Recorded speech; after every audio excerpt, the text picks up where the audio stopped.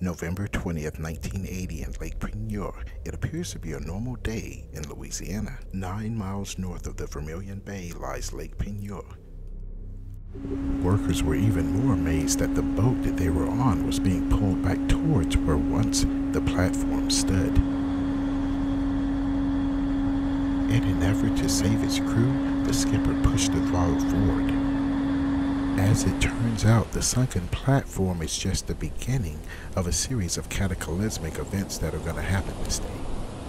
A giant whirlpool forms at the spot where the platform used to be, sucking in trees, debris, and anything else around it, including ships.